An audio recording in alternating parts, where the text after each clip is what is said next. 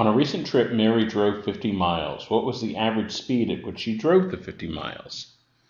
And so average speed, the formula for that is total distance divided by total time. And notice here, the total distance is 50 miles. So we already know that. So really, all we need is the total time, and if we knew the total time, we could figure out the average speed. So that's very important to understand. If we know the total time, we can find the average speed. Now, statement number 1 tells us, breaks the trip into 2 legs, and tells us in the first 30 miles, she goes 60 miles per hour. Then in the last 20 miles, she goes 50 miles per hour.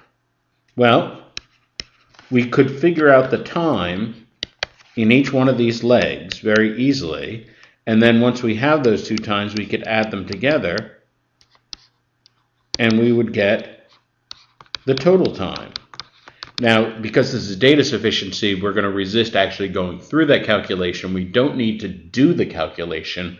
All we need to see is that we would be able to do the calculation. Yes, we have the necessary information to calculate that. So we could calculate the total time. From there, we could calculate the average speed. So statement number 1 by itself is sufficient.